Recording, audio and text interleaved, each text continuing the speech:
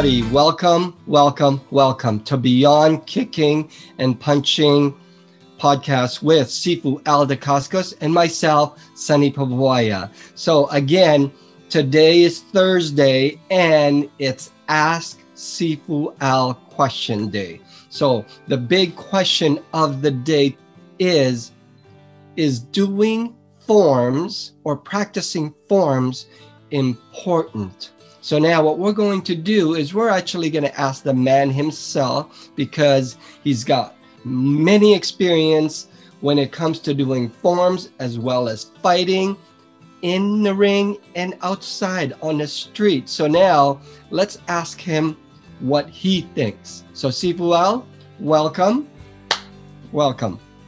Thank you guys for joining in on us. We're having a real good blast today. The question is pretty loaded because, there's people ask me if practicing forms is necessary, because some people just don't like forms at all. But I'll get to that. Before we begin getting into that subject, I have an announcement, and I have also a special guest from Salt Lake City. And I'd like to introduce him to you because he's going to be doing a seminar, Grandmaster Sam Ellis from Salt Lake City. Thanks for having me today. I appreciate it. We'll be hosting the Grandmaster Seminar in Salt Lake City, Utah on April 22nd and 23rd.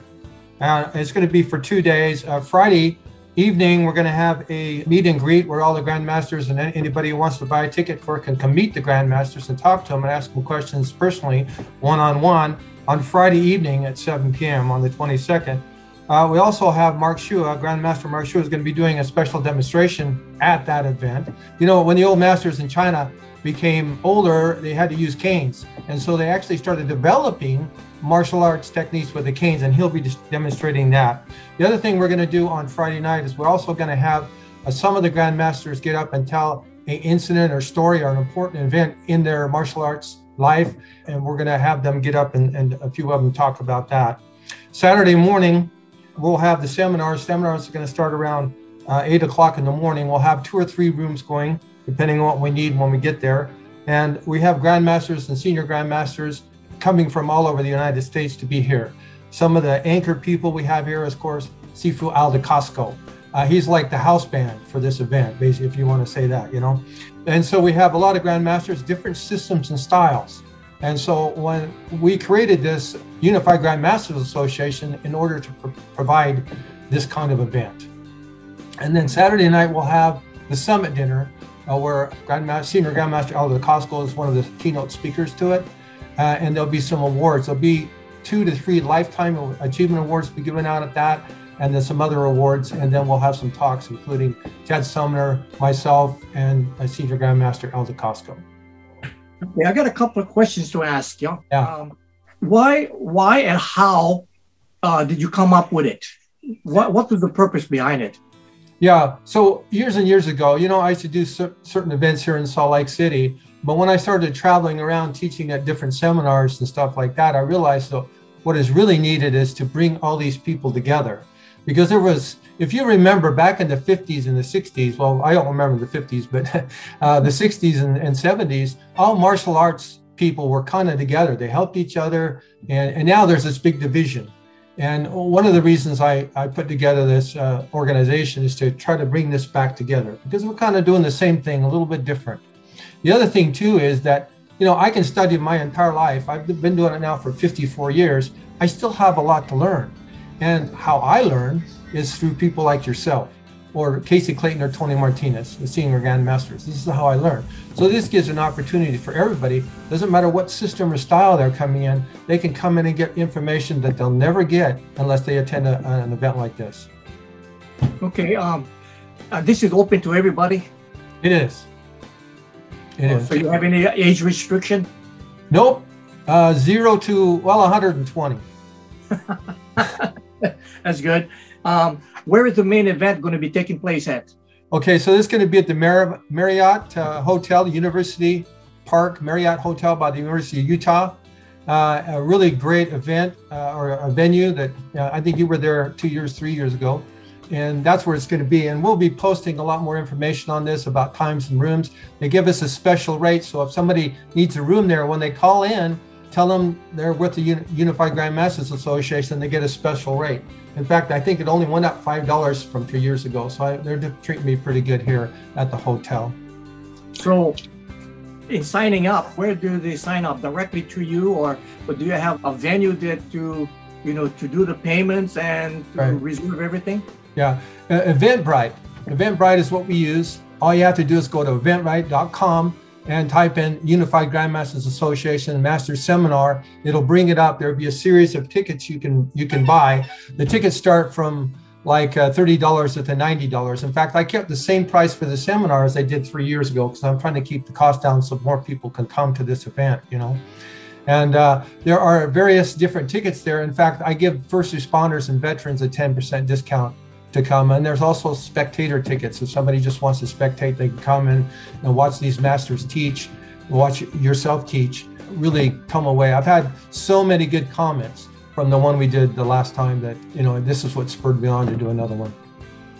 That's great, because I remember the last one we were at, that you had, I mean, it was packed. There was a lot of people. It was really a lot of good instructors. Matter of fact, I just kind of sat in and watched a lot of the other grandmasters and says, and even myself, there's always opportunity to learn. They know they have mastered fields that I haven't, and even participating, even as a spectator, there's a lot to learn. So I would encourage a lot of you that interested in the martial arts, whether it's for the curiosity of it, or for something for the spirituality of it, or the physical abilities that you learn, whether it's going to be sport, self-defense, or fitness. This is a really great event, especially when you have top-notch instructors from all over that has been selected to teach in a good field. So I would definitely recommend a lot of you to get in on it. Is there any last thing, you want to say? Well, we have already got about 8 or 9 grandmasters and senior grandmasters signed up to do this, and I'm talking to some more people who started back in the early 60s. I'm trying to get the most senior people I can here. More senior means more knowledge, and that just makes the event so much better, And so I would encourage everybody, and our space is somewhat limited there, so I would encourage everybody to get the tickets as soon as possible. And I think it's going to be a great time, and it's going to even be better than the last time we did it. Right. Well, I thank you for coming on. We're going to be advertising this for the next few months, all the way up until the April. So, Sam, I appreciate it. Thank you very much for all your information. Thank you very much. Thank you, Sifu. Thank you. Okay, back to where we are. A lot of people ask about forms. Forms. I'm saying, what is forms? I'm not interested in forms. And some people that have already practiced forms went through the stage where they're no longer interested in doing forms. So they ask, is forms necessary? Well, okay, let's get to it. Forms, what is forms, especially when it comes to martial arts? You have to take a look at forms as like being floor gymnastics, movements that you do. Anything that you do forms that has more than 3 movements up to 100 or 200 movements is considered a form, on account that you are memorizing it to do it in sequence. So what is the purpose of forms is to do a lot of things. Now, gymnastics have their own way of doing that. So does the martial arts. Now, martial arts, when they practice forms, come up for many different reasons. One is self-discipline, respect for the art they are doing. The other is also for balance, for speed, for timing, for power, for focus. All of this makes it really good for practicing form. They do it in patterns, going this way, one way, and practicing certain movements. Now, in practicing forms, there are some systems that use traditional, like you get into the outer blocks, there's punching, upward blocks, downward blocks. And some other forms of martial arts don't even do that. They use side movements, they use this movements, they use that kind of movements. It really depends on whether it's going to be like the Filipino fighting arts, Eskrima, Kali, Arnez, or you practice in Koreans and Japanese Okinawan. Japanese Okinawan, they call it kata. And then Korean, they call it, how do you pronounce it? Kumse. Yeah, okay, that's a hard one, okay, something like that, okay? These are all forms, and they are designed for many different things. It's really, you can tell because when you practice certain forms, some forms are going to be very linear, straight. Some of them is going to be very circular and everything, like a wushu or kung fu forms. And, you know, they go into different, we go hard style and soft style, and then some of them are kind of mixed. So if you see some of the Japanese or Korean, they're very, you can see it, especially the Korean forms. You can see the high kicks and sometimes the flying kicks and everything else this way. And the stance is a little bit more higher. When you take a look at the Okinawan Japanese, there's a little bit medium stance over there, and there's not too much of the kicking techniques all over they have. It's more like steady and and but when you practice the wushu forms or the kung fu forms, and by the way, the meaning of kung fu is skill through the accumulation of hard work, but it's normally referred to as the fighting part of it. Some people are going to disagree with me on that. And then you have the wushu part of it, and the wushu part is they practice the Filipino fighting arts into 3 different areas. The Filipino fighting areas that they practice into the form part, it's called espada e daga and solo baston and sinawali, which is all movements. These are all forms.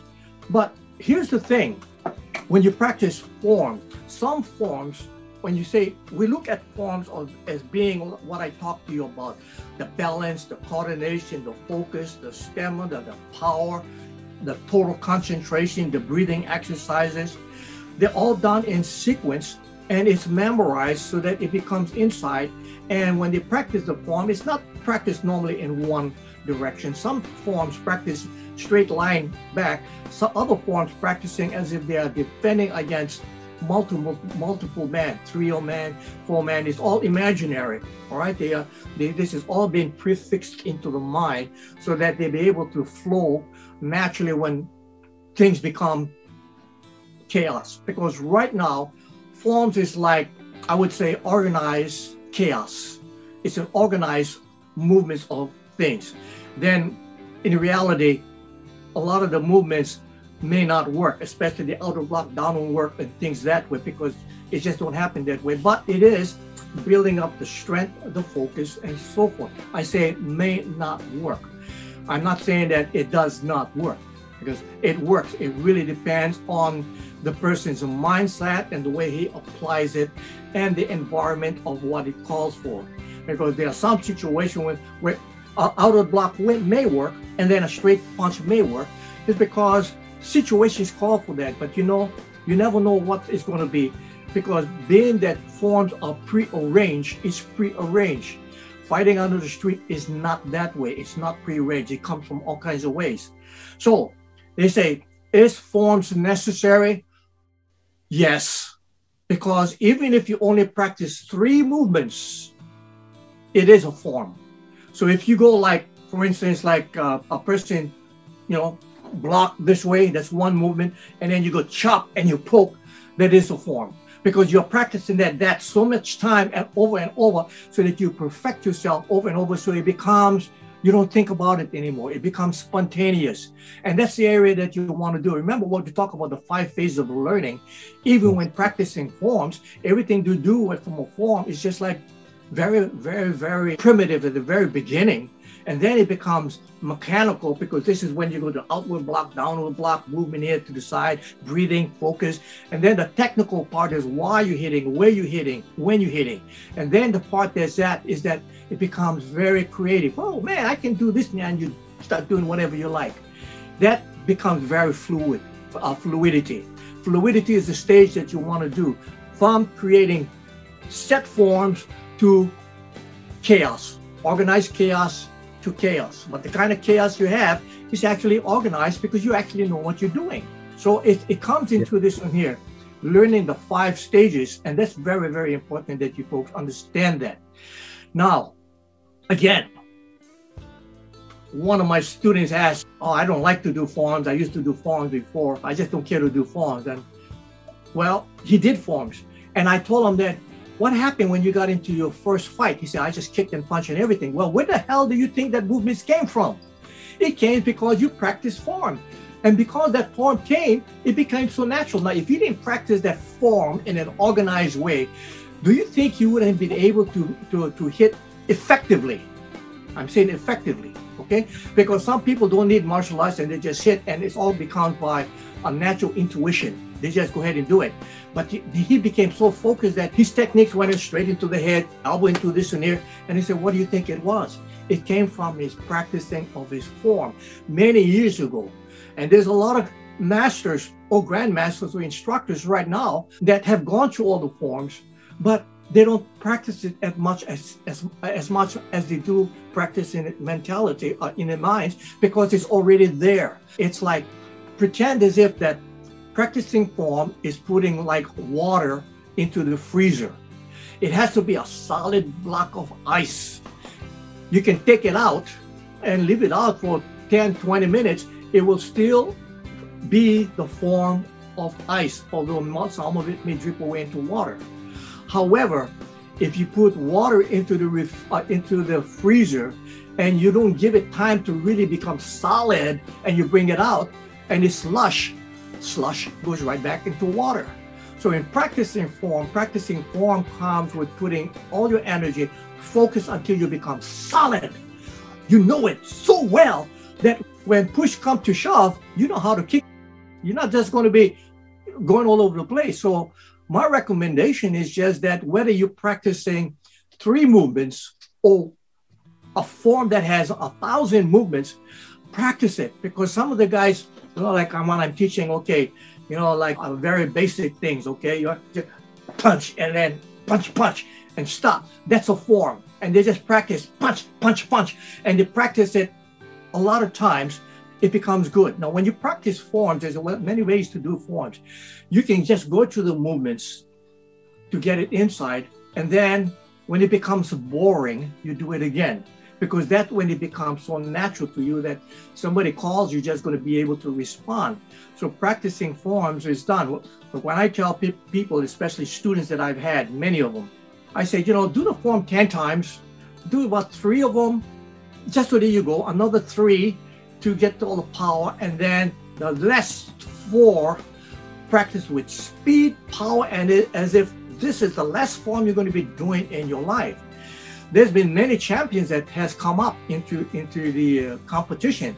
I mean, Chuck Norris was good, Eric Lee, Ron Van Cleef, Dennis Brown, Terry Cassell, Christian Wolf, Emmanuel Betancourt, Michael Timmerman, James Liu, and of course, we're not going to forget the women, Malia, Bernal Dacascos, and Christine Bannon Rodriguez, Cynthia Rothrock, Karen Turner, Karen Shepard. I mean, these are just some of the names. You got people like Gary Fallback.